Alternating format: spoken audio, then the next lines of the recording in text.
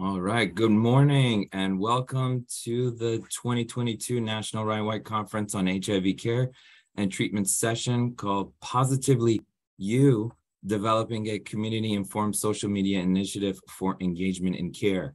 My name is Babak Yakmai, and I am a public analyst here at the HRSA's HIV/AIDS Bureau's Division of Metropolitan HIV/AIDS Program, which is short for DMAP. And I'll be serving as your moderator today. Thank you for joining today's session.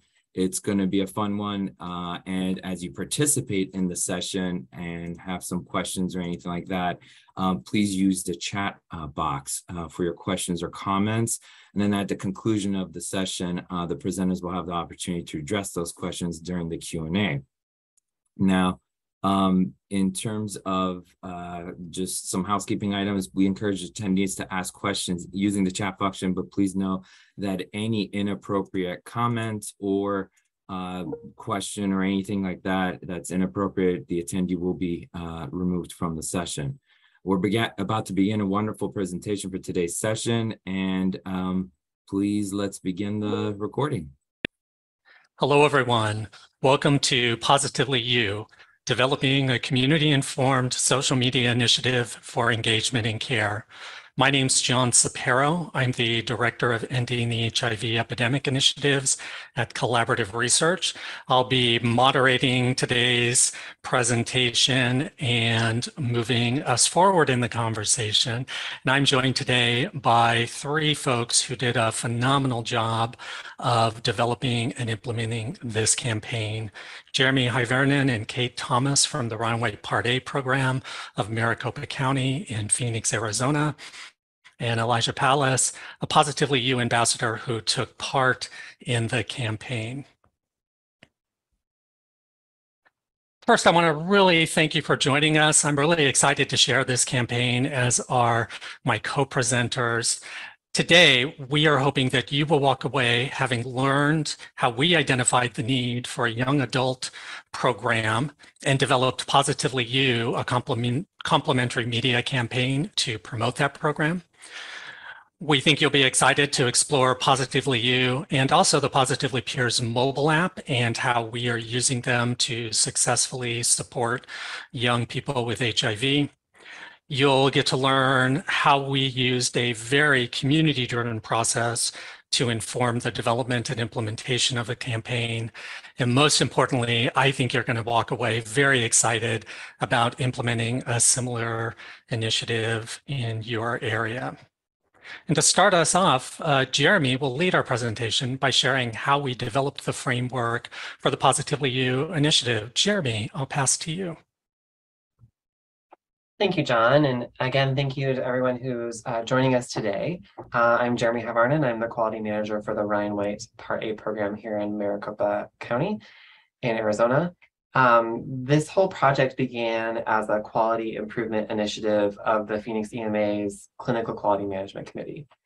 We knew, based on disparities that we were seeing in rates of new diagnoses, as you'll see on the screen, and among for viral suppression rates, that our young people, ages 18 to 30, particularly from communities of color, were experiencing disparities in care and diagnoses, and we needed some more input and guidance from them on how we could do better, how we could develop programs and initiatives that would really focus on their needs.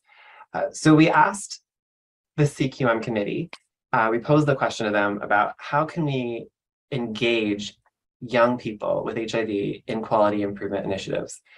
And after we conducted a brainstorming session and a prioritization matrix process, and we looked at what could be the next step of how we could start engaging young people. And we started very simply with a survey. You may be thinking, here we go, Ryan White programs, we often do surveys, we often do needs assessments, but really, what are we doing with that information? So we knew if we're going to start there, we needed to back up and use that information. So we wanted to gather that initial data from them though. Like, what is it that they need? What is it they want from us? What is it we could do better for them? And we got some initial pushback from some of our partners saying young people don't participate in surveys. They don't participate in needs assessments. You're not going to get useful information. And our team took that on as a challenge. We were like, okay, watch this. We're going to make this happen. So we made sure that we didn't just do the normal route of sending out an email blast or an electronic request for feedback from a survey. And I chose two of the most outgoing people I know. Kate was one of them, to go into organizations and locations where we knew young people were accessing some of our services and accessing medical care, and really like bring them in, engage them to do this short, under 15 question survey that took just a few minutes. And we ended up getting the largest response we've ever gotten from this population in any previous needs assessments or surveys. And that was really exciting for us. Too often we get feedback after the fact in our programming, right? So we're looking at, we've implemented something, we've tried out a new project, and then we go to the individuals using the program or our services and say, tell us what you think about this, how can we do better?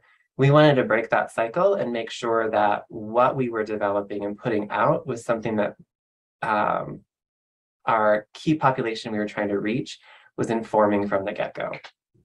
Next slide, please. So we conducted the survey in the end of 2019, beginning of 2020. And one of the most glaring results from that survey was that our young people were simply not aware of all of the services, the wide range of services we offer through the Part A program. So you'll see on the graph that says helpful additional services. We asked them specifically, we listed a number of services and or resources and said, what of these would you find most helpful? What are you most needing to access? And these 8 services listed here, you can see that a third or more, up to 50%, almost 50% of respondents said they needed these services. And these are all services that our program offers or is connected to. So if they're saying, this is what we need, and we offer it, there's a disconnect between what we're communicating to them and how we're educating our clients on what's available. And when we looked at this, we realized there were 2 things as the reason why. When individuals are coming into our program, they're usually coming in a couple of different ways, right? They're newly diagnosed, or they're aging out of pediatric HIV care, or they've just moved here, or they had a life change where now they need Ryan White assistance. And when they come into our program, they get a lot of information, and they're probably learning about and hearing about these services. That's a lot of information to retain. It's a lot of information to try to remember later on when you need something specific, right? And then also, we looked at the service directory that we were using for the last 10 plus years, and it was, quite frankly, unattractive. It was not engaging. It was very wordy, super wordy, and difficult to understand and navigate, and to know what someone might qualify for or what an actual service was, using service category language rather than plain language about what the service was. So those were 2 of the things we were quickly identified we need to do better at. One of the positive signs you'll see in the other table on the screen is that young people were aware of U equals U. They were getting that message. And what you don't see on here, we also asked them how you learned that, and they were getting it from a variety of resources. Their medical provider, their case manager, from the HIV testing site where they tested positive, from family and friends sometimes. So that was really exciting. But then we were concerned because just because they knew about U equals U, that didn't necessarily translate into full treatment adherence and full medical appointment adherence. So we knew we had 2 main goals that we wanted to address from the results we were seeing: awareness of services And how can we better talk to young people about U equals U and the importance of that message? Next slide. So we identified some programmatic goals, right? I already mentioned our key audience for this project, this program, was young adults 18 to 30 with HIV. We've since expanded that to include individuals up to age 34 based on trends we've been seeing in our data. And we also wanted it focused on people who work in and out of care. We know our program and our subrecipient agencies provide high quality, compassionate HIV care and supportive services. And those services are free or low cost. And they also provide navigation to other resources in the community that we don't necessarily fund, but awareness on that information was low. So we wanted to raise that awareness. And then finally, we wanted to continue to promote undetectable equals untransmittable.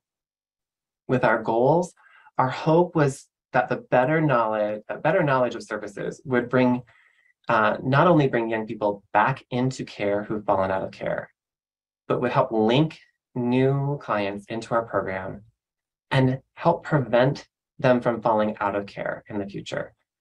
The more services they're connected to, the more connections that they have with our program, the more likely they are to stay engaged in their services and their care. We also knew that the resources we would be developing, well focused towards this population, these young people, could benefit all people with HIV in our community that needed or could access our services. And finally, we always want to end something like this with a call to action. And that call to action has been very consistent through the campaign. You know, apply now, see what you qualify for, see how we can help you, see what's available for you. So that has been really crucial. As we began to analyze the results from the survey, we took the group that really designed the questions and designed the survey and put the survey out, and we formalized the Young Adult Support Squad, or the YES, because in Ryan White, we love an acronym. And Kate will talk more about that group in a few minutes, but we really wanted to have individuals who could look at how we can improve the awareness of our services, and then entered ending the HIV epidemic funding. So we began to be able to think in a bigger scope than we could have imagined before. Because of limitations on our Part A funding, on marketing and such, we could start looking at how we could better reach community in different ways than we could before. You talked a lot about the data analyses you did and how that work drove you to make some programmatic decisions and kind of lay out the framework for what eventually became Positively You. Talk about the qualitative data a little bit more that you used and gathering that.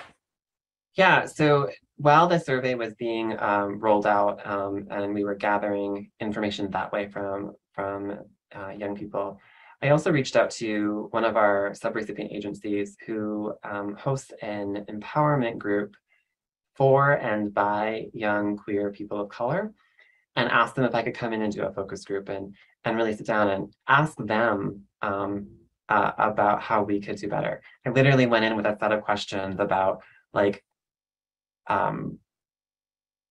what do your peers need? How can we engage with them? What would bring them in to talk to us about how we can do better or design programs for specifically for them? And it quickly developed into a education session rather than a focus group. About half of the individuals in the room were people who were currently or had previously used Ryan White services in our community. And as I started asking them questions, I realized they were not aware of the services we had to offer. So they asked me, can you give us an overview of the program first? And so I started talking about the services, and someone was like, wait, you offer dental insurance coverage? I didn't know that. And so as I started then talking about the services, light bulbs were going off. And so I literally spent most of the time educating them and about what was available. So when we walked away from that, we kind of had an idea this is already an issue. Let's see what the survey says. So we kind of knew in before the survey even closed that was probably going to be one of our focus points, right? Because we were seeing that. We did do some additional quantitative data analysis after the close of the survey, after we saw the results, to confirm that based on service usage, that we were seeing the same thing. Young people ages 18 to 30 were not using services like nutrition therapy, like copay and deductible assistance through our cost sharing assistance program, and other things that they could benefit from, that individuals using our services older than them were signing up for and accessing more often. So we knew there was a disconnect all along the way. It was very clearly shown to us every step through that. I'm going to let Kate in the next section talk a little bit more about the continued way that we gathered qualitative data from our young people as we developed the rest of the program. But from the get-go, that was our main objective. What's the data telling us? What are young people telling us about what they need and what they need from us? Yeah. Jeremy, before we jump to the next section where I'll talk about more about development, for those who are thinking about developing a media campaign of their own, could you explain a little bit more about the process that you use to define the ultimate programmatic needs and goals? You know, we talked a lot about how it was driven by data, but was there anything else that really led into these are our program goals? So I said I'm a quality manager. I like everything I do stems and starts from the data, right? Trying to make decisions from the data. So we started with that. That was the number one thing. What is our data telling us? But then we started asking input from agency, subrecipient agency staff who were working directly with young people. What is it they're seeing? What is the need? Where is the gap for these individuals? So we did a lot of that work as well. The back part of this, or the earlier part of this whole story, is the year previous to the survey. Our program tried to develop a pilot project to retain young people into care, and it did not go well. And there was not much interest in it. And one of the main things that staff told us that we're working with young people was we were asking too much of them. We needed to give them tools that would then empower them to make the decisions about their care and the resources that they needed to access. So we took a big step back and started over. So that was really helpful. We also did somewhat look at what else was out in the community, out in the country, and across the in regards to HIV, media, and stuff. I really took inspiration personally from the Positively Fearless campaign, because they really centered the message around people's stories, people with HIV and their stories. And that was inspiring. But we also wanted to make sure that it was locally driven, that yes, those were great things to get some ideas from, but the messaging and the look and the feel all needed to be very locally driven from our young people, so it would work for them. So that was really, those are kind of the other areas where we brought stuff in besides just looking at the data. All right, next up, Kate Thomas is going to share how we translated these programmatic goals into programming for young people with HIV. Thanks, Jeremy. Hi, everyone. I'm Kate Thomas. I am the Ending the HIV Epidemic Senior Health Educator with the Party Program in Maricopa County. And I'm not gonna lie, this Positively You campaign is one of the best parts of my job, because it's educating the community, it's collaborating with youth and young adults, and it's amazing. So Jeremy already started off the intro, with our YAS, the Young Adult Support Squad. Was that a very intentional acronym? You're absolutely right, it was. So we started with fun from the get-go. So after we analyzed the data from the Young Adult Survey, we brought together an interagency group, primarily of staff members from Ryan White funded agencies and subrecipients. And also the YAS has been historically composed 50% of people with HIV and 50% from our key populations. So this group would meet once a month to strategize and coordinate our efforts across agencies. It was really important that we not duplicate efforts across multiple agencies when we're all trying to achieve the same goals of engaging and retaining our young folks in care and helping them achieve viral suppression. So working together, smarter, not working harder apart. Got to bridge those silos in public health, right? So from the interagency work group, we knew we wanted to engage with our young people in person to provide that peer-to-peer connection that's so powerful. And back in the pre-COVID days, when we did this survey at the end of 2019, beginning of 2020, we had such beautiful goals to hold monthly in-person gatherings for young adults with HIV. The goals of which primarily to give them that opportunity to connect and socialize, and the secondary goal of gathering young adult feedback on their experiences with Part A services, because they're sneaky like that. But of course, March 2020 rolled along, COVID greatly complicated things, and obviously we were not going to hold in-person meetings during the global pandemic. So like the rest of the world, we moved to Zoom. So our first Zoom chat was held in May 2020.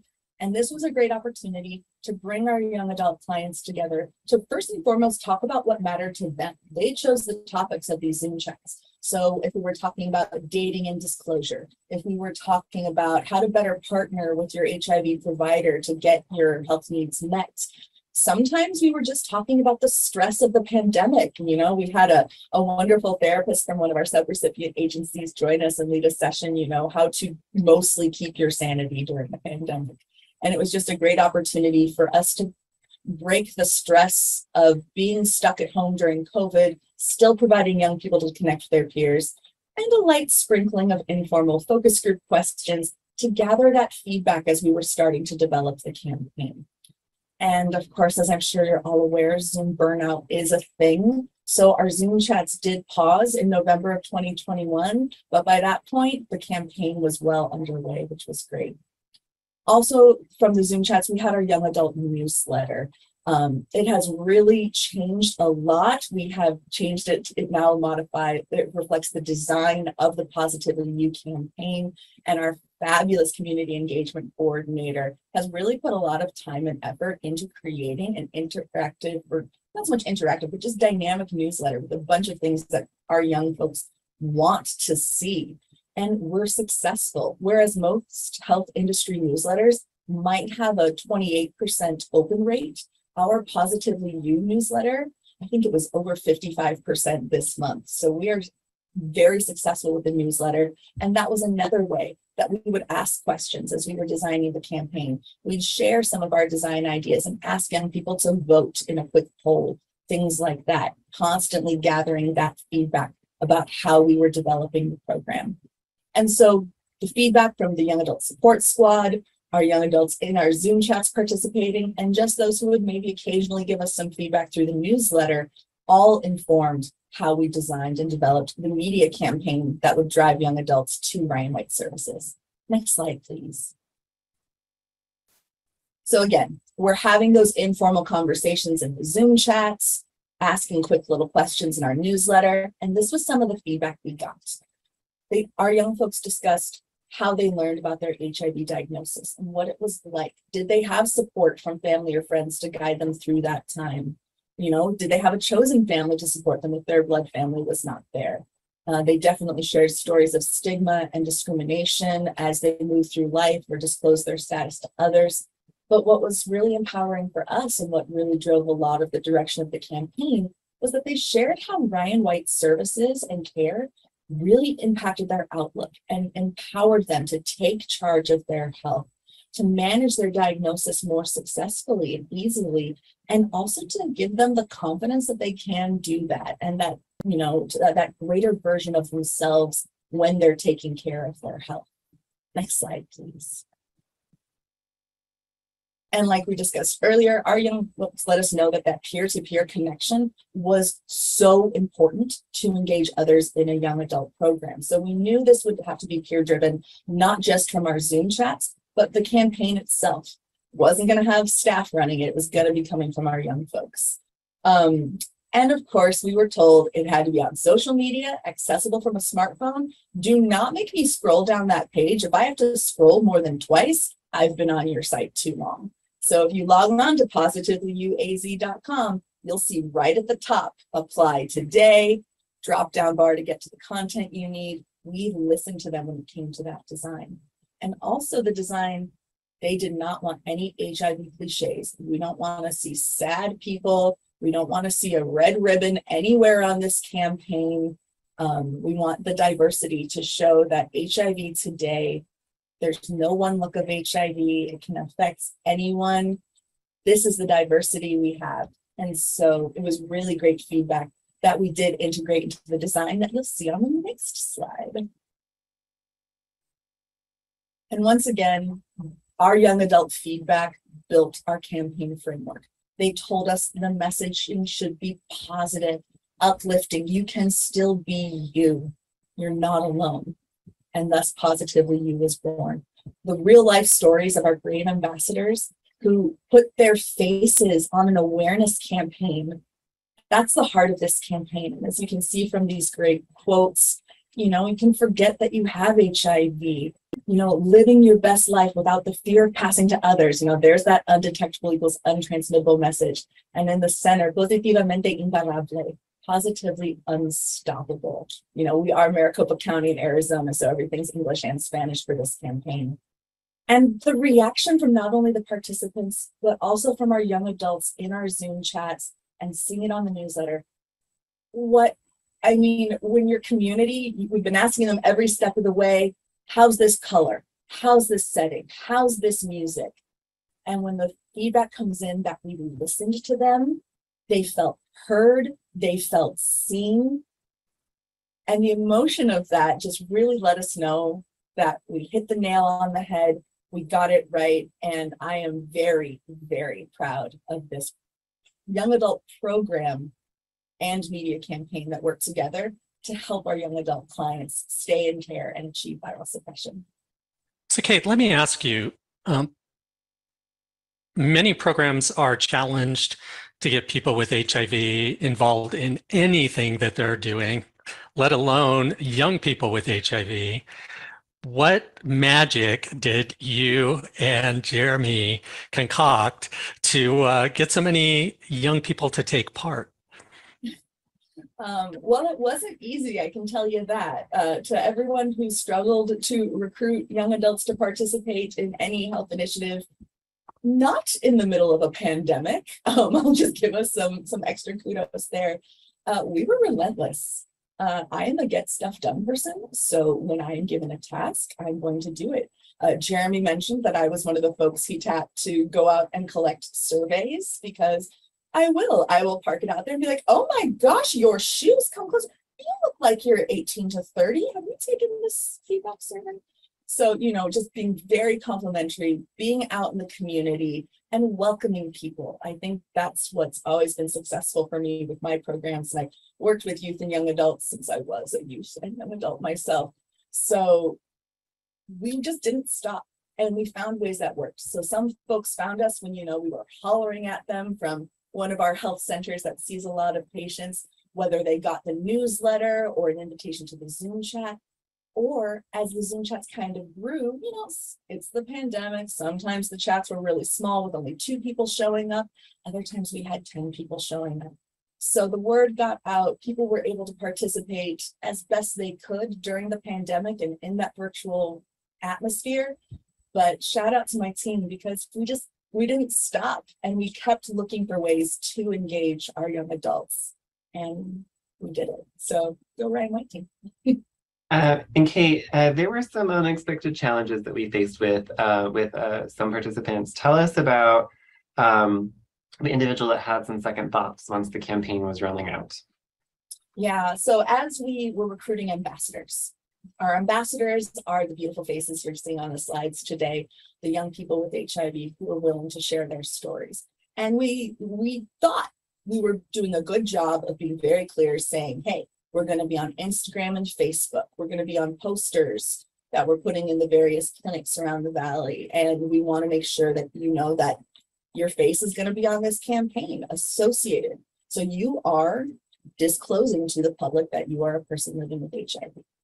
We thought we'd had great conversations about that. We recruited a group of young people who were excited to tell their stories, recording those interviews. Jeremy and I have talked and will continue to talk about how that was possibly the most rewarding workday of our lives, to hear those stories and to be empowered and reminded that, wow, this is why we do the work we do. So then we had all that great momentum, we're feeling good, and we design all the materials and distribute. And one of our participants knew, but wasn't ready for what that meant, to have his face on a poster that he saw in his doctor's office and to be associated with that. So that person, I don't want to say they had regrets after the fact, but I think they just didn't realize how big it was going to be. And that was an emotional shift for them. So cut to the next year when we're recruiting a new round of ambassadors, we were even more descriptive of how the campaign was going to grow. Because with the first round of ambassadors that we released in 2021, that was more restricted to just providers' offices and materials that we would share at health fairs. With this new round of the campaign, we've got transit ads on buses, bus shelters. So it's much more visible than before, including more ads on dating apps, Google, social media. So we really let people know this is going to be even bigger than before. And we did have some folks who were interested at first that upon learning the scope of the campaign, decided to step back, whereas they wanted to share their story, maybe on a smaller scale. Having their face put across the city of Phoenix was not the draw for everyone. And so some folks did step back, whereas some of our other ambassadors were like, only Phoenix, not the entire state, not the nation. Give us time to get there.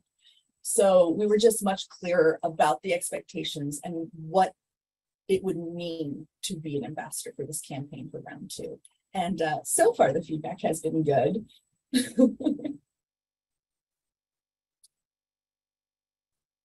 Thanks for that. Kate, I was with you when we were initially preparing the participants for their video interviews and their photography sessions. I'd like you to share that experience with folks and how that experience changed from the first set of models to the second, because I found it a fascinating difference between the two. Yeah, it was really different. So with the first round, we're wanting folks to be prepared before they're going on camera. So John and I did a pre-interview where we went through the questions with our ambassadors. And when they shared those gems, we got so excited. Oh my gosh, make sure you say that on camera. That was perfect. That is exactly the message we're going for, exactly the attitude, the vibe, the delivery. Yes. And then that young person would get in front of the camera and you would see them kind of like, wait, what was the thing I said that they really liked? And it came back, it still sounded great, but it wasn't that natural, initial, authentic reaction that we got in the pre-interview. A little of that was lost on camera. So this time around, we did not tell them what questions to expect. We gave them a hint of one when we asked, if there's one word to describe you, what would that be? How you're living your life now. We let them think on that one because that was a little harder. But the other questions were a surprise to them. So we caught those authentic reactions in the moment. It wasn't oh, Kate got really excited when I said that. What was it? It was on camera. It was fresh. And it is shown in the videos with those more genuine responses. What about some of the organizational considerations that you had to address, like, internal bureaucratic challenges, approval processes, what have you? How did that go? Well, we are local government, so our Maricopa County communications team was part of the discussion, all the way to what hashtags we were allowed to use on social media. So that was very important to us to not only make sure that we were sharing the messages directly from the mouths of our young adult ambassadors, but also that it met our county standards for communications for the language that we use. So it was a very easy process working with the county. Jeremy has got a great relationship with that team. And so all our forms, from photo releases to, ambassador understanding to language, that was all signed off, not just from our Ryan White team, but up through county leadership as well. But I've done enough talking. I'm very good at talking, as my colleagues will know. I want to shift to the heart and soul of this campaign. And I am so grateful that Elijah joined us today to talk. Elijah is one of our newer ambassadors. And then I'm going to throw it back to my fabulous colleague, Jeremy, who, although was not in the key population, nor even intending to sit in front of the camera, when we had someone drop out on the day of our first shooting, John and I may have been a little, I don't want to say pushy, encouraging. So I'm going to shift it now to let Jeremy and Elijah tell their stories, because it's these stories that make Positively You as successful as it is. Guys? Yeah, thanks, Kate. The first wave of the campaign, I think right before we jump to this chat portion, you saw me on one of the images. That was never the intention. I was happy to be in the background to help with the development and really lead the ambassadors through this project. But I can't remember if it was the night before or early the morning of the interviews. I got a message from it was supposed to be the last ambassador interview of the day, and they notified me that they had a personal emergency and wouldn't be able to make it. And so we had booked the time at the studio. We were paying for the time of the crew to do all the things. So we scrambled for the first 3 hours to try to see if we could find someone in the key populations to be on camera and interview. But you're asking someone with little notice to come on and share their story. And so by 11 a.m. we knew we were hitting a wall and it wasn't going to happen. And John looked at me and was like, "Do you think it might be time for you to tell your story?" And I had a moment of probably about 30-second panic attack, where I was like, "Oh no, it's here, it's coming." And then I took a breath and I said, and I really reflected. I'm sitting down off camera, interviewing these individuals, these young people who are being brave and telling their stories, and asking them to do something that I have yet to be willing to do myself, and to be public about my status. So I was like, all right, it's go. We're gonna do this. And I told Kate, I was like, if you're gonna do the interview for me. So she sat off camera and interviewed me, and I started to share my story. And this is my experience, and my experience I know is not everyone else's, but it was one of the most empowering moments. And since then, there's been a lot of build up to when, like, it was 4 months between when we recorded and when the trailer for the campaign actually launched. And so I had a lot of time to think and second guess. But it has been an overwhelmingly positive experience for me to be a part of, and to also share this journey with the ambassadors that have chosen to be a part of this campaign. They are the real heart and soul. I was lucky and blessed to be a part of it, but that was never part of the plan.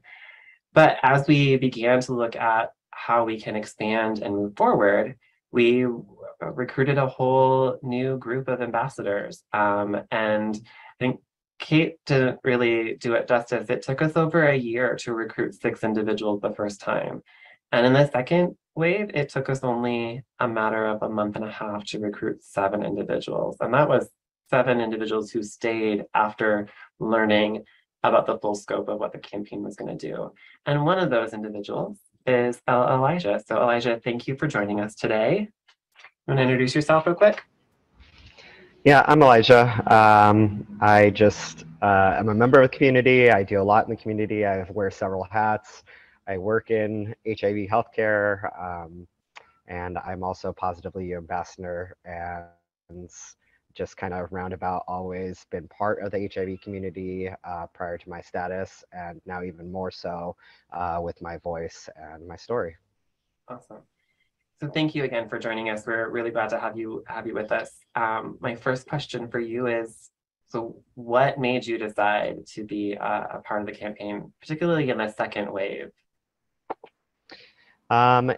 the first wave kind of happened around me still figuring out my status. So I was one of the, during the pandemic, individuals that was diagnosed with HIV, and I kind of had to deal with the isolation and the chaos of the pandemic mixed with my new diagnosis. So there was a lot of moving parts happening for me in my head, connecting to the community, all of that. So it was more just me learning about what was available for me as a transmasculine person out there, me as a young adult, me as a newly diagnosed person. So I just kind of had my ear to the ground on what the community was doing and what services were available. So obviously, I don't think I was ready at that time, and I still was trying to figure out my voice. I did come out about my status several, probably 3 or 4 months after my diagnosis, but even still, I was still kind of in the learning process. So it was actually you, Jeremy, that kind of gave me that final push to actually be an ambassador, because I've known you roundabout for a while.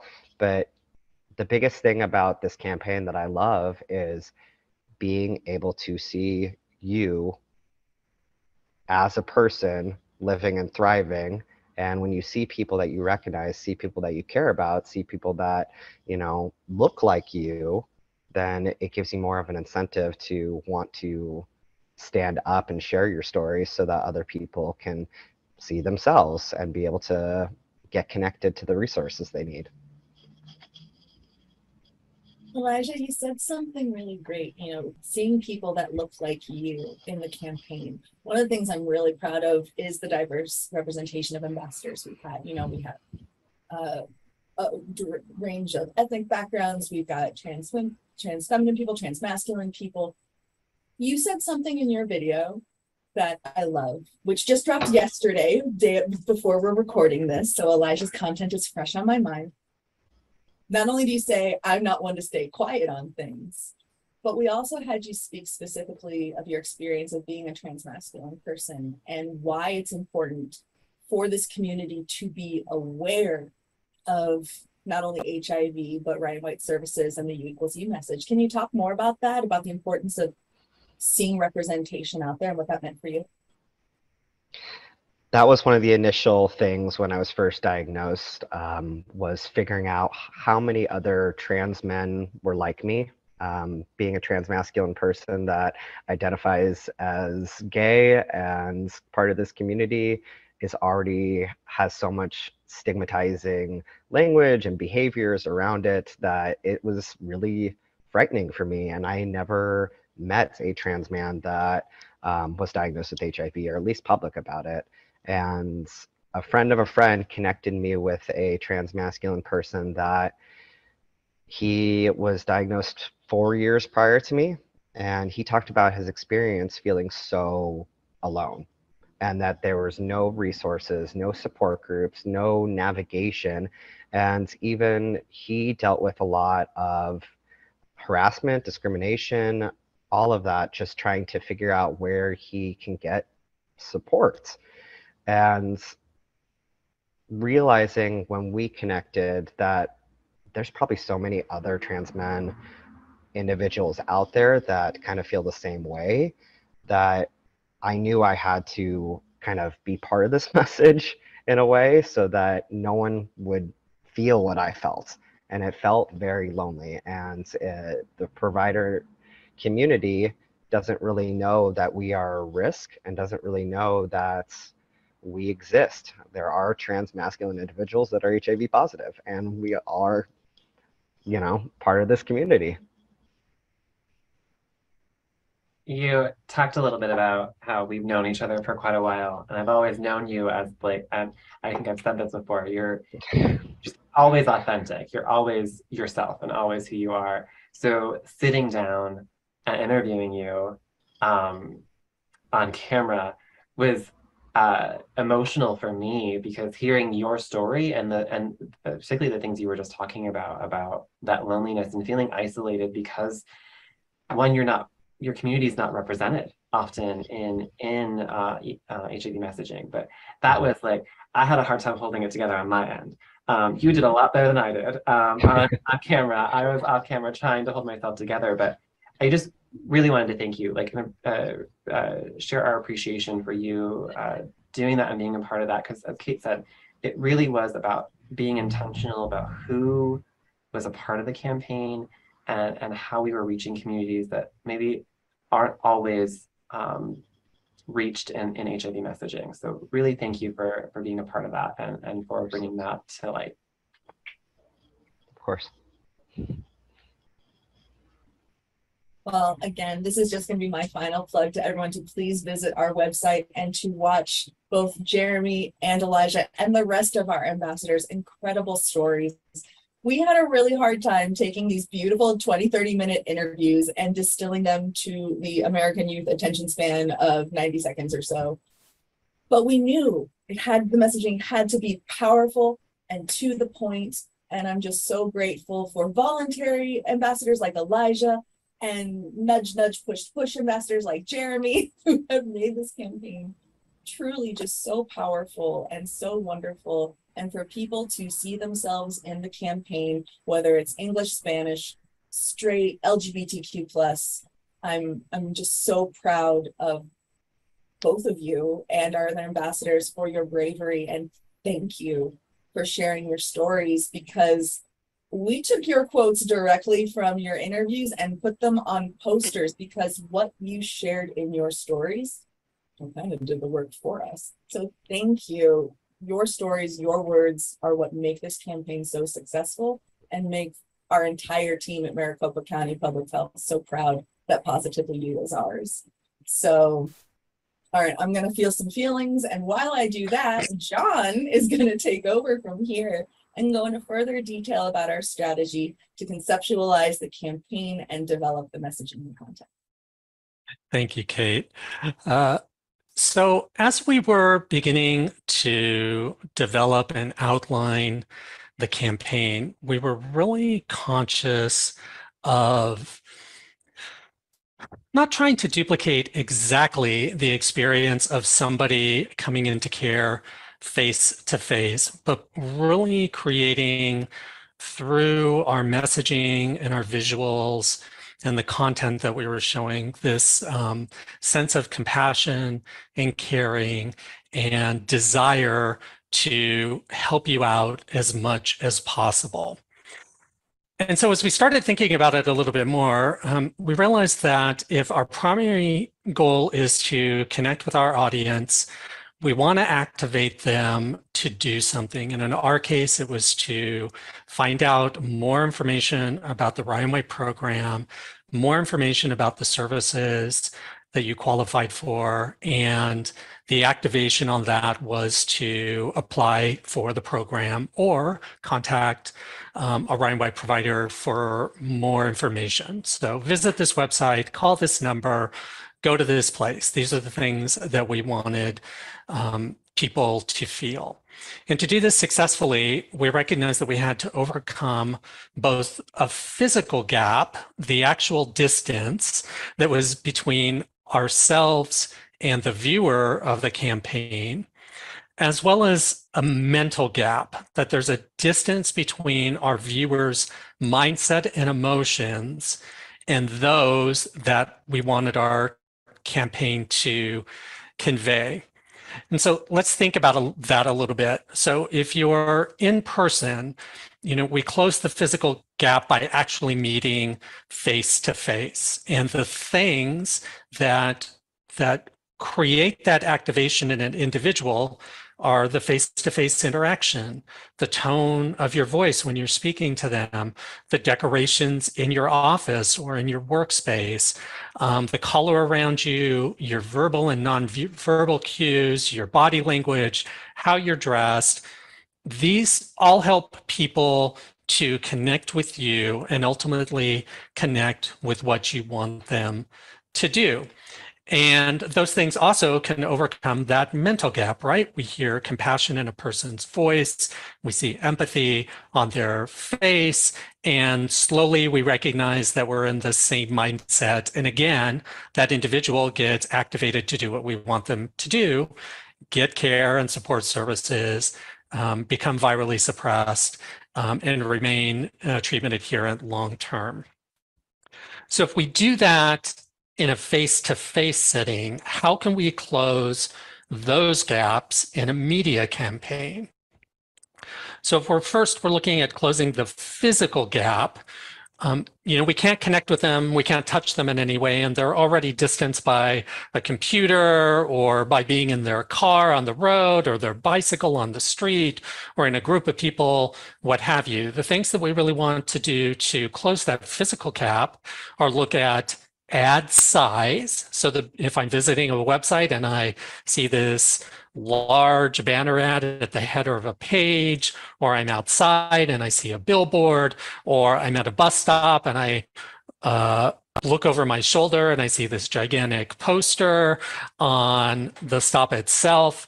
We've really got this in-your-face placement that closes that physical gap. It can also just simply be the location, regardless of whether it's a print advertisement, an advertisement that you're seeing on the web, a radio ad that's drawing them in, they're on some sort of social connection app or other app, and pop-up ads of various sizes show up. And we can also close that physical gap by repetition. The more and more that they see the message, the more and more likely they are to activate and do what you want them to do. But closing the mental gap is a bit trickier. So let's take a look at some sample ads that I have up here, and we'll see how well they close the mental gap or not, and why it's important to think about that mental gap as you're developing any campaign that you choose to implement. So first, let's look at the advertisement for this sports car, which I think is from 1967. So look at this. It's a very colorful picture. You can tell right away it's a romantic encounter. It's got a beautiful car, a beautiful girl, a beautiful picnic, a beautiful scene. You are captivated by all of these visual things drawing you in because they all tell a story. You can look at this picture and you see the story is they are on a picnic, they're enjoying themselves, and you can also almost imagine yourself in this image. It's almost like you have stumbled upon them, and it really engages you. And I think also, if you think of the mindset of the 1960s, where this car was probably pitched to a cisgender male audience, you can even see that this man, his back is to you because they want you to be that individual. So they want you to become immersed in this spot and realize that you can get to this place if you buy this car, and this exact thing can happen to you. So as an individual who might be interested in buying a new car, just interested in cars in general, you're closing that mental gap between wanting a car or liking cars and actually being captivated into what this car and owning it could represent in your life. And chances are pretty good that that would resonate with you, and you might go and look at the car or find out more information about the car or actually buy the car, right? So let's contrast that to the mental gap and the next ad, which is an actual ad, historical ad in terms of addressing HIV. And I think it presents many of the things that for many years a person with HIV like myself saw as a way to promote treatment and prevention. So they were usually fear-based in some way, shocking in some way. And as you can see here, just the tone of the ad, the text of the ad, everything, her look on her face, this does not, it creates a level of discomfort with you. And hopefully, I think the intention of this ad was to make you so uncomfortable that you would learn more about the information.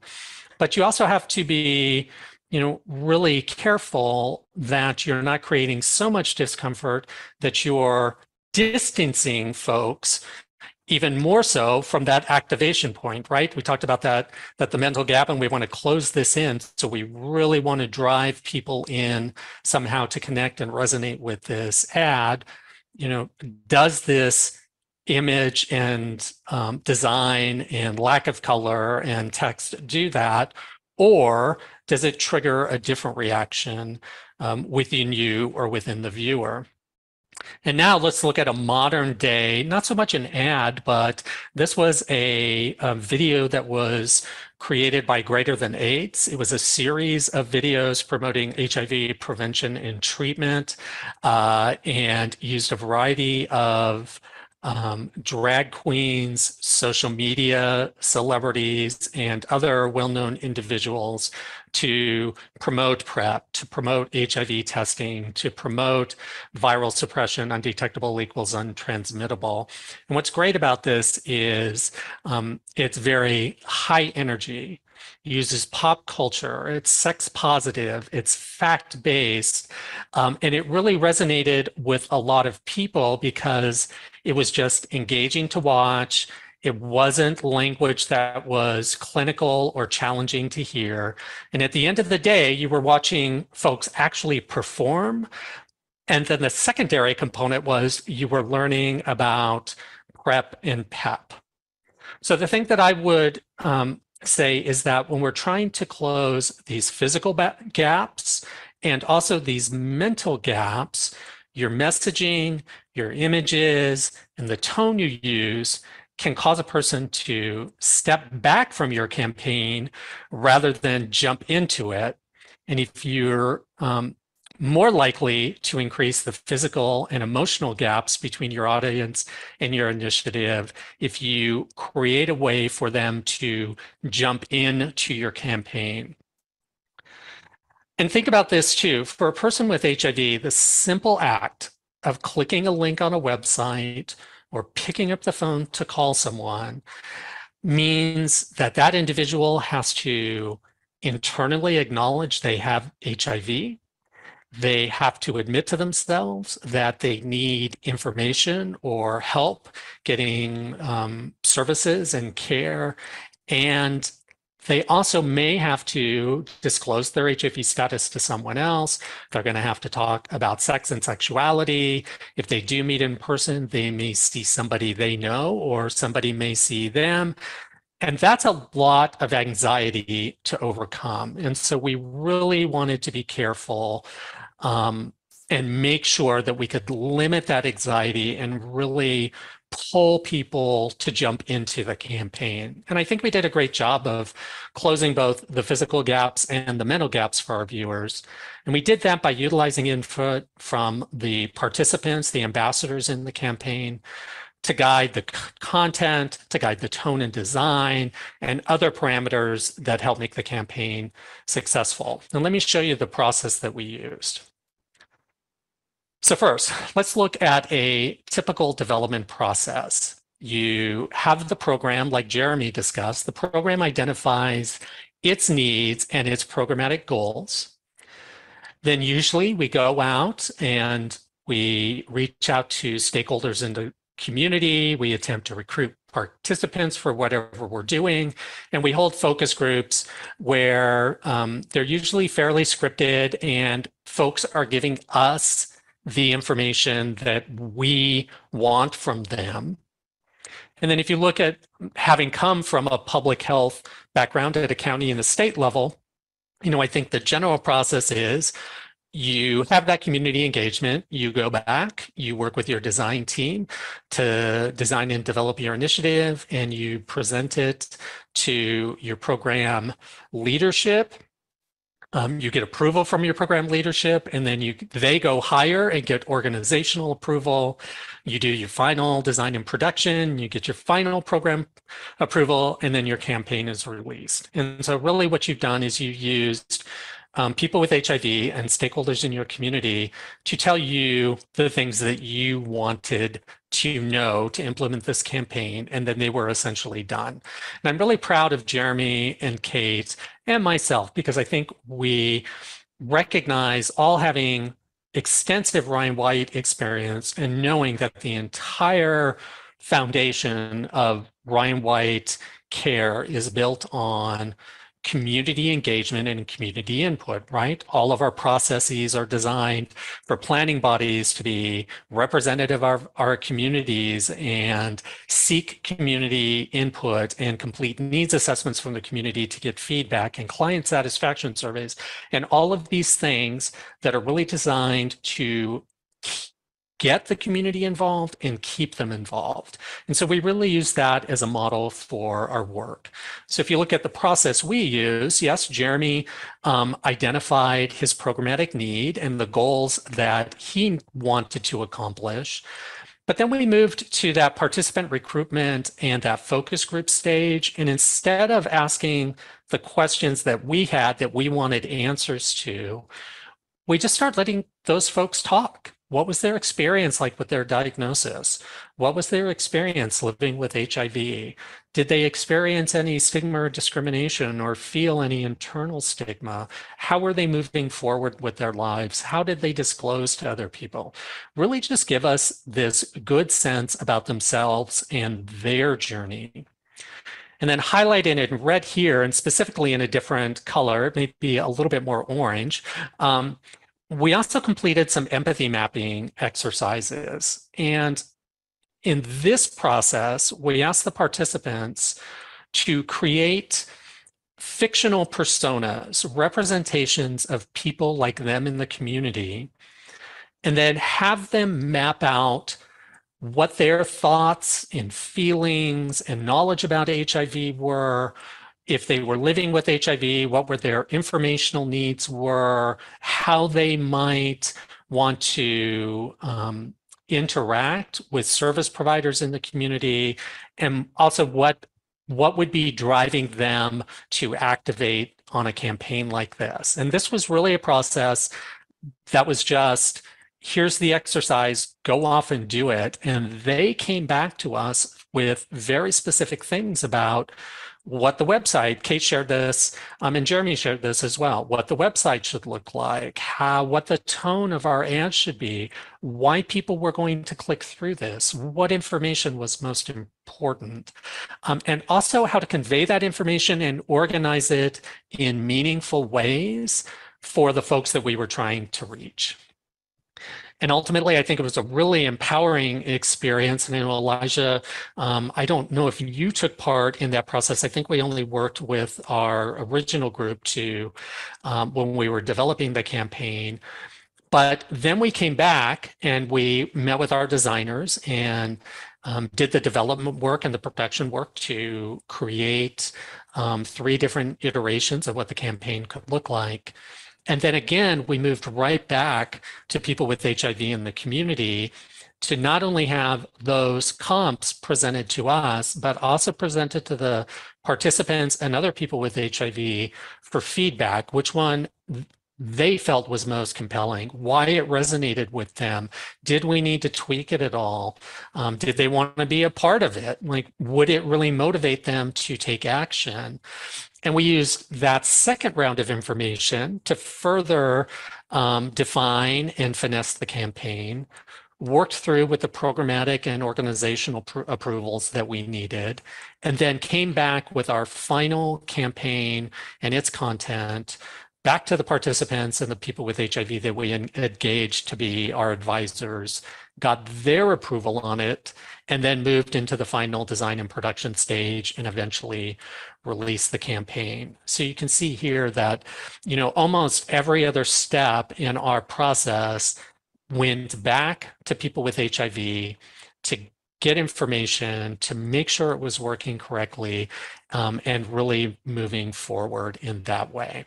And, Elijah, talk to me about the first time that you saw the campaign, and what it was like seeing that and seeing the words of other people with HIV, but also the words you eventually contributed to the campaign as well. I'm trying to remember the exact time I saw the campaign, but I believe it was in an email that I received. I believe I enrolled in being able to receive the young adult newsletter. So I did see all of it come through, and I immediately thought it was very easy to read and very thorough, but it kind of brings me back to just my own personal thought when I was first diagnosed, of not having that thought process of it being kind of scary and sad and all of these kind of emotions, because prior to that, what I knew about HIV was the language that was similar to what was presented earlier about it being kind of stigmatizing and scary and kind of using fear tactics in a way to kind of get people to be interested. So this felt very the way I perceive it, as it's just another part of me, and there is access to care and help available to kind of just continue your life. So it kind of hit the mark with exactly how I felt.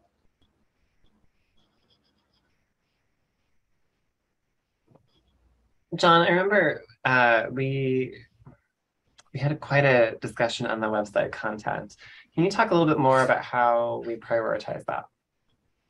Yeah, so as we worked with the community, it became very clear that the specific components of the campaign, which was apply now, here are what services are available, and apply now, apply today, were what people really wanted to take away from this. And even if they were engaged, if they were on an app and they clicked through to the website, it gave them very basic information.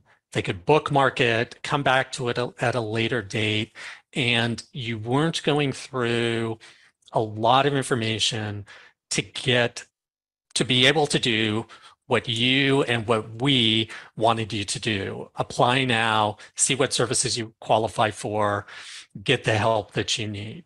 And as we worked with folks, there was a lot of discussion about wrap around HIV prevention messaging, and we needed messaging that included PrEP and condom use and where to get testing. And all of a sudden we had this very specific message that was suddenly getting more bloated and more bloated with all of this wraparound content that in the end, our participants said, we can get that in other places.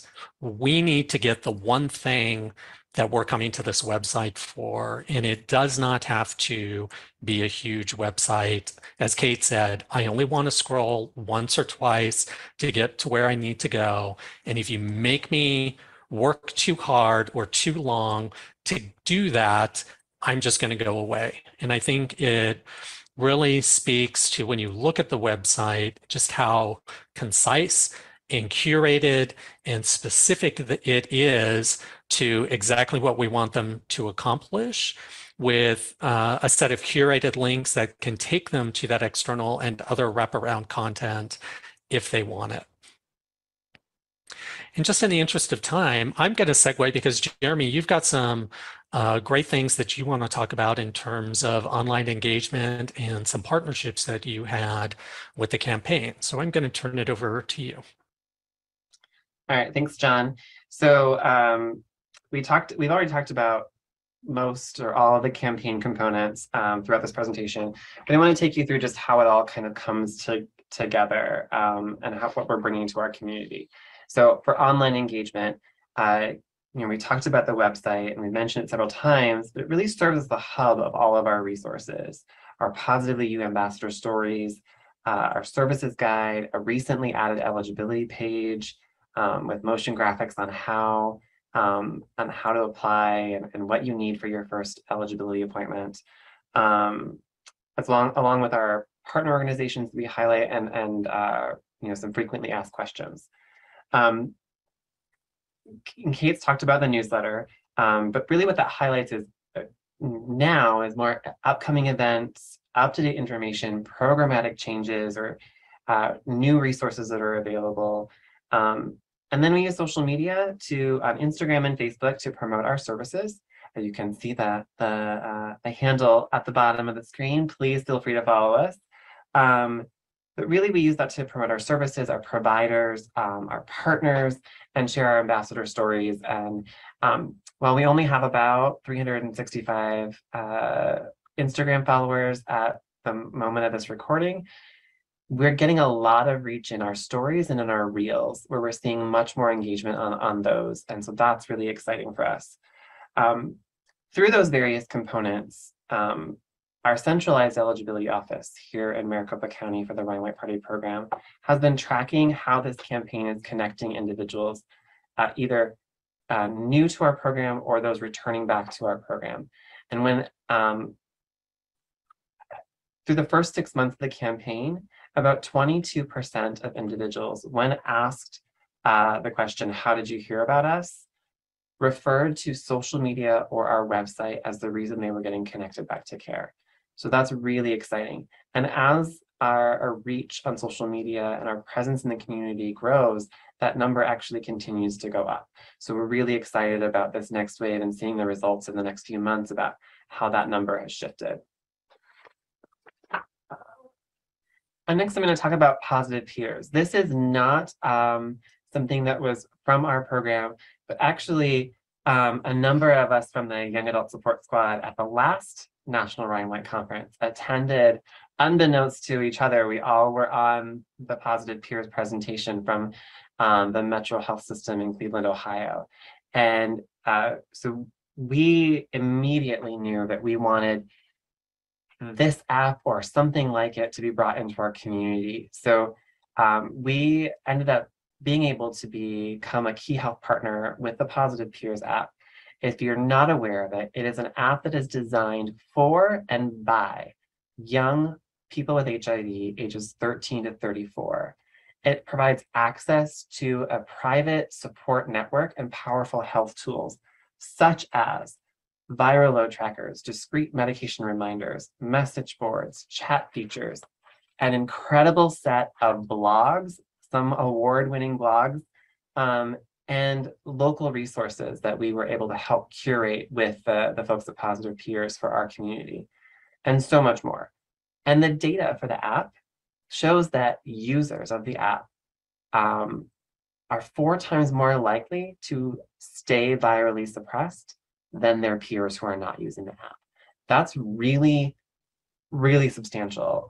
And so we are really excited, and we were able to roll this out the same time we rolled out the Positively You campaign. So we are, again, we're not the holders of this app. So if you are interested, we have the contact information on the screen for Jen McMillan-Smith from the Metro Health System in Cleveland, Ohio. Please reach out to her. She would be happy to walk you through how you can become a key health partner or promote this app in your community. Kate, you want to talk about community engagement?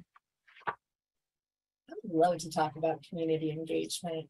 You know, before the Positively You campaign, Ryan White Part A was kind of a secret club in the greater Phoenix metro area that if you weren't getting services directly, you didn't know what it was, who Ryan White was.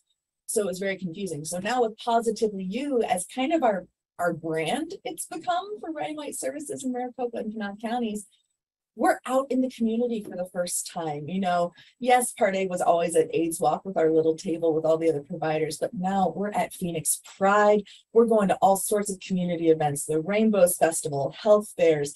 One of our partners does these great loteria nights with every Thursday. So Positively You has been able to go to a really fun community event. Anytime there's a drag performer, I'll be there. And just to share the messaging and to get the word out there about our services. That's what the data showed us from the beginning, that even our own clients didn't know what services were available to them. And through all of our online, social media, web engagement, and now our physical presence in the community, we're getting the word out there about what Ryan White can do to support people with HIV. And we're really succeeding in a really fun way. And we're getting attention. On the next slide, I've got a shout out to the fabulous folks at the City of Phoenix Fast Track Cities Initiative, who when they were looking for a way to invest their dollars, were they going to create their own media campaign? No, they saw Positively You and saw that we were onto something pretty great, and they invested in us. And I'm so proud of our Part A collaboration with the Fast Track Cities Initiative, really working with our community partners so that we're working smarter together, not making our jobs harder by trying to duplicate efforts separately. So thanks, City of Phoenix, for the extra funding that's really let us grow this program. So we're going to wrap this up on the next slide. Oh, hey, it's our website again. And our social media handles. You should all be getting out your phones right now and following at Positively You AZ on Instagram or Facebook. TikTok content hopefully coming soon. Thanks again to the city for letting us grow the program and invest our resources in making Positively You a success. And on the next slide, oh, look at those beautiful ambassador faces. Thank you again to Jeremy and Elijah for your bravery in sharing your story and putting your face and your story on this campaign. Thank you to John and his team for guiding the process and empathy mapping and helping us bridge the gap. And to all the young people who gave us feedback and guided this program, you're why it's as successful as it's been, and we're getting this level of attention. So thank you, Positively You ambassadors. If you want to talk to the team, here is our information. Please follow Jeremy on Instagram as well at Positively Jeremy. I love his campaign and I'm shouting it out now. And myself and John as well. If you're looking to duplicate a campaign like this for your jurisdiction, we love talking about Positively You, and we would love for you to have the same success with your campaign in your community. Thank you everyone for joining us today. Let's get some Q&A done, shall we? So a huge thank you to our presenters, Kate, John, and Jeremy, for addressing not only the topic, but the methodology and all the hard work that goes through it. We're going to pose some questions to the attendees that we've been collecting throughout the presentation. I know we're supposed to finish at 12:45, so if we go a few minutes over, that might be okay, but we can't go too many minutes over. So just a heads up there. You can still submit questions using the chat feature. They've shared their information in the chat box during the presentation. So they've also had staff taking notes on all of the wonderful emails you've been putting in there for reaching out. So they're on top of it. And in speaking of coordination things, I just want to take a moment to recognize one of our fellow Bureau of Public Health analysts, Commander Anita Edwards, for helping us collect the questions and making sure that I at least get as many as I can. So thank you, Anita. Thank you for the presenters for staying on camera during the live Q&A. So let's just get right into the fun. Esther Ross asked, were incentives provided to participants, and what processes were put in place to leverage funding for incentives? Yeah, so I don't know that we said a ton about this, but the original way the campaign and most of the campaign is funded through ending the HIV epidemic funding. And then as Kate mentioned, we got some additional funding from the City of Phoenix Fast Track Cities Commission to fund this. So that the funding streams, we'll start with that. As for incentives, yes, we did provide some stipends to the individuals who participated for their time, for the interview and photo shoots. So that was something we did. We wanted to do more. When we started, we had a pretty limited budget to build the whole campaign. One of the things that we did do is we went to HRSA, with Ryan White and ending the HIV epidemic funding, it can be a little tricky when it comes to incentives or stipends. But we went to our EHE project officer and said, we're asking people to be basically models. So that was the term we used. They're models for the campaign. So we should be able to pay them as models. So that's what we were able to do. And when we were, then with the Fast Track Cities funding, we were able to up the incentive a little bit more. Not maybe sufficient as much as we would like to for their time and their bravery and their putting their faces on a campaign like this, but that's how we were able to do it. And then we that was all run through our consultants and vendors who were working with us on the campaign. They handled the stipends and the incentives. And then you all did get some great comments early on about the use of the call to action approach and the efforts to have individuals understand their path to undetectable status. So just credit where credit's due. Chris Poller asks, how was the survey administered? Email, social media, and was it only to current young Part A clients or was it to others? And Jeremy answered that it was survey was administered in a few ways, and email was we did send it by email, but also had a table at one of the locations where multiple CBOs and HIV clinics were located at times when young people were likely in the building. Case managers also shared it directly with their clients. Most were Part A clients, but that was not a requirement. The table worked best. Kate and a young adult case manager really engaged people as they were coming into the building. That brings us to Dale Brees. And by the way, just a small note, if I'm doing my best to make sure I don't mispronounce anyone's name. As you can see, I have 3 vowels in my last name, so I'm sensitive to it.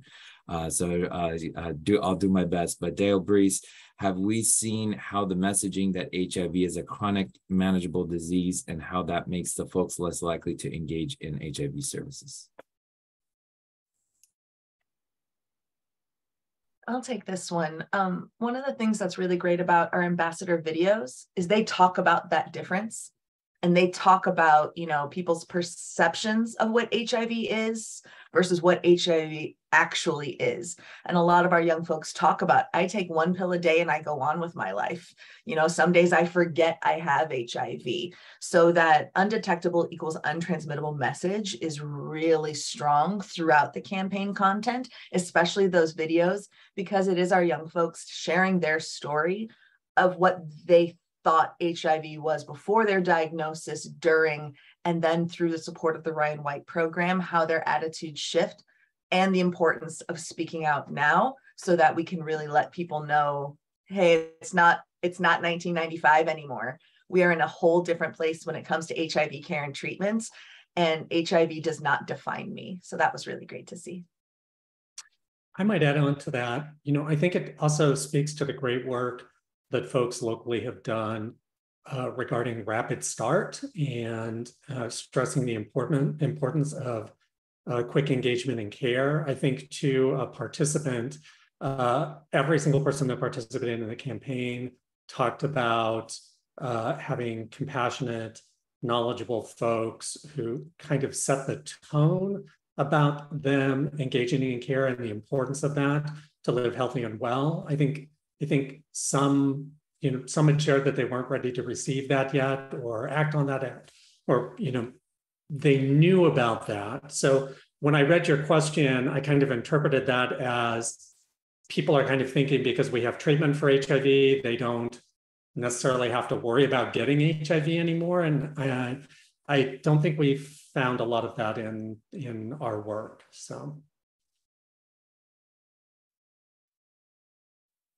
All right, so we'll just a quick comment here about Tyra West and Marcella Z and others had been asking about the newsletter, access to that, the toolkits, materials.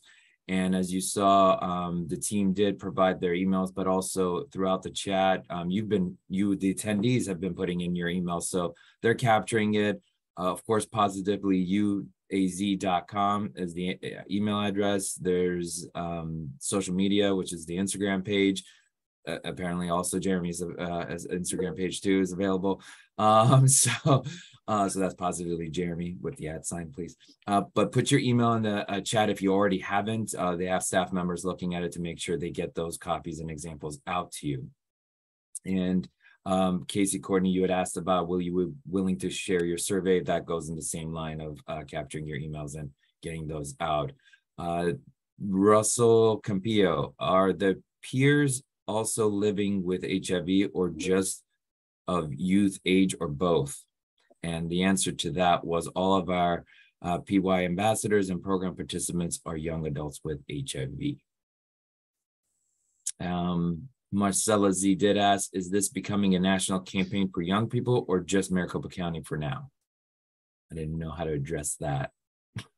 Well, I think the session like this, my 2 cents is the federal side, is sessions like this will enable us, the federal side, to connect you, catch 22 for Maricopa, because obviously sometimes resources can be limited, but as you can see in this, we have a entity that's best practices, and we can connect them. But I'll let the team talk about their thoughts on that. I mean, we're always willing to share. I mean, that's the great thing about the funding that we receive. It is not our own, right? So we are always willing to share. And if you're wanting to use what we've built to bring something to your community and adapt for your community, I think that that's great. So we're willing to have those conversations and provide support for that. Yay, Ryan White funds are working. So Marcia Richards asks, who is responsible for developing and implementing the social media campaign? There was some response from the team that we did contract with a vendor to build all the things, websites, social media content, posters, interview videos, and then to purchase and manage ad buys. We have staff that run and manage our social media day to day. So they've got a team on it. And if you guys want to expand on that too. Yeah, one thing I want to put out there, it takes time, staff time, to grow a social media presence. And it's more, it's not just 5 hours a week that you can set aside. So studying the algorithm of Instagram and what days you need to post reels versus what days you need to post stories, how many posts are going to get attention. I am so impressed by my team. I aged out of the young adults category a while ago, but working with our ambassadors, our young staff members, and shout out to our leadership on the Part A team at Maricopa County for acknowledging, okay, we are going to invest staff time into building this so that we can have that engagement, we can have that presence. And I cannot stress that enough. Social media takes more time than you think it should, but if you do devote the staff time and energy, you get the great results and you get the great following that we're seeing on our stuff. So thank you. Ellen Dillon had asked about the timeline from start to launch, and Ellen, you can see in the chat that question was answered. So in the interest of time, there was, and I don't mean to gloss over anyone's answers, but if it's been answered, we're going to keep going. There was I would call this a little bit of posing a general question that was asked, are people experiencing extra stigma being diagnosed with HIV in the age of PrEP? So I think this individual is just looking to see what your experience through this effort may have shown, if anything different. I don't know that I've seen that. I could see how that is a question though, and I could see how that could become an issue, but I don't know that we've seen that. Again, my experience is not everyone's experience, so as they say, it's at this time, right? It's what we see now. Things could change in the future, hopefully not, because stigma is bad. In our first run of ambassadors, I will say we had someone who volunteered to be interviewed literally a month after they were diagnosed. Like, we found that out the day of their interview, that it was a month prior that they'd been diagnosed. So we're already undetectable at this point. We're already undetectable. Yeah, it was, so that was actually, like, we've come so far that someone can be brave enough at that point, already a month in, to be able to, tell their story publicly like that. But I think I think it's more, I don't know about the stigma or shame from the community. I think a lot of times it's more internal, like, how come I wasn't on PrEP? I think that's what I've seen more often than more of it coming from community. And that was a theme in the stories, as well as I'm sure it's been a theme in the lives of a person who's been diagnosed with HIV. It's that internal stigma. What didn't I do when I could have done something else? And what the beauty of the Positively You campaign is, it's like, you're here now, we've got you. There's a system and a community here to support you.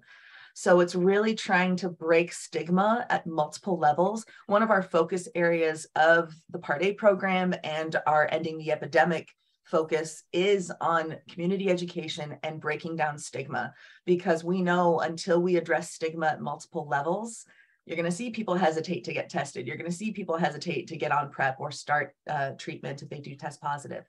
So through educational campaigns like this, yes, our primary goal is to engage young adults with HIV and get them to enroll in Ryan White services, but we're also educating the community as well.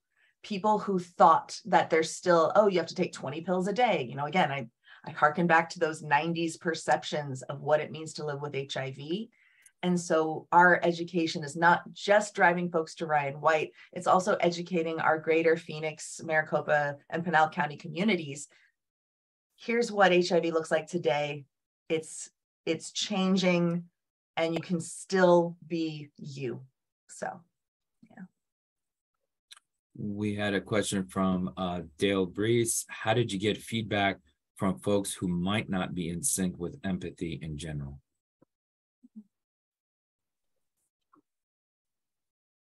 John, you want to take that? Yeah, so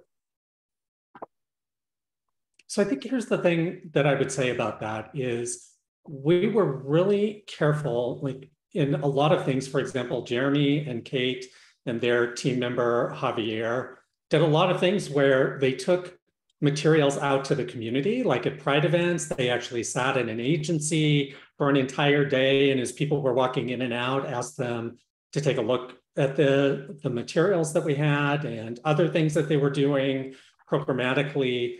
So it's not just you're looking at that focus group and you're trying to create those personas. You're actually getting real-time feedback from people in the community that are not your typical, yes, I'll show up to everything that's got an incentive card attached for my feedback type of thing. So I think they really did a great job of that. Also, remember the empathy map is really designed for people to share their own personal experiences through a third person. So they're creating somebody that represents who they are in the community and what information they think is important and how they need to move through it. And so what that really does is really give you a great idea of the mindset of folks and how they need to find the information and what's important and relative to them.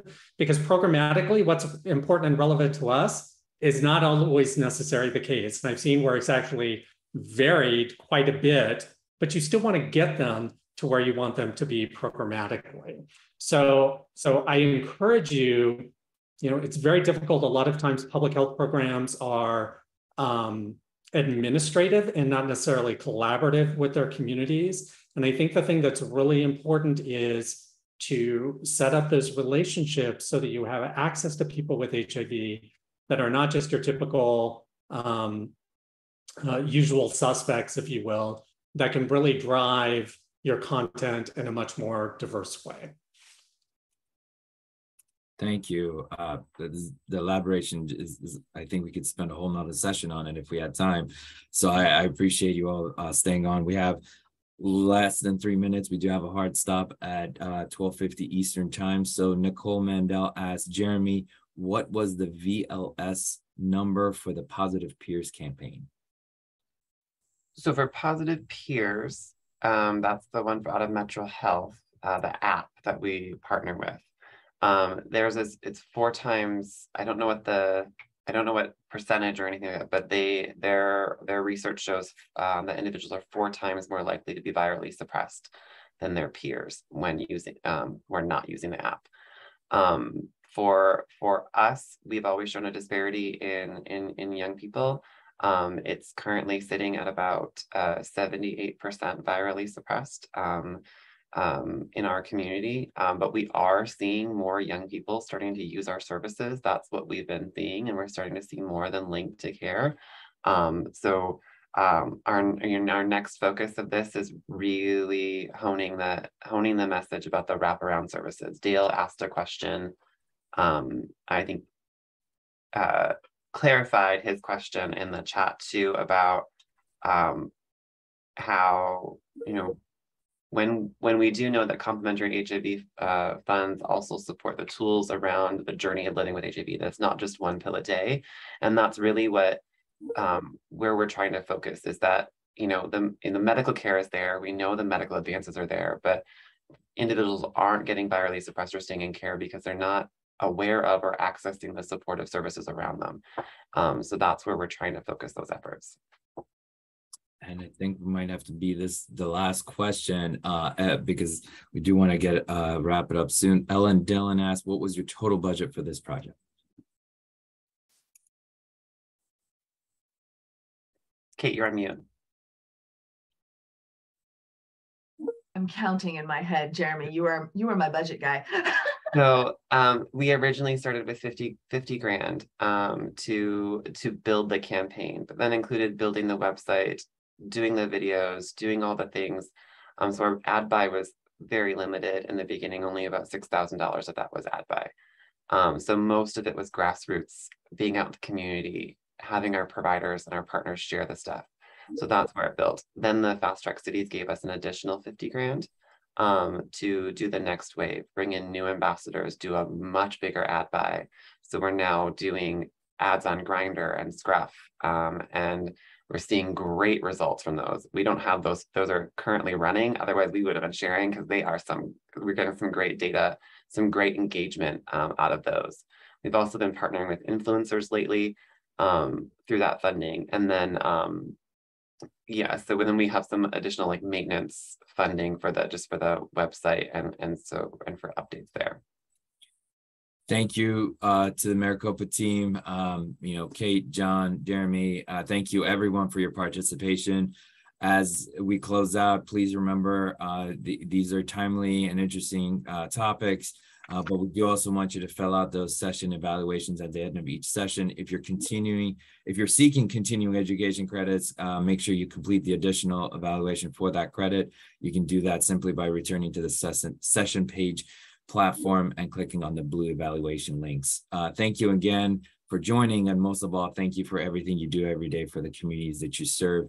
It is not lost on us, the effort it takes, and hopefully this was another step in that big piece of puzzle that you put together. Thank you again. Enjoy the rest of the conference. We'll see you all in the neighborhood.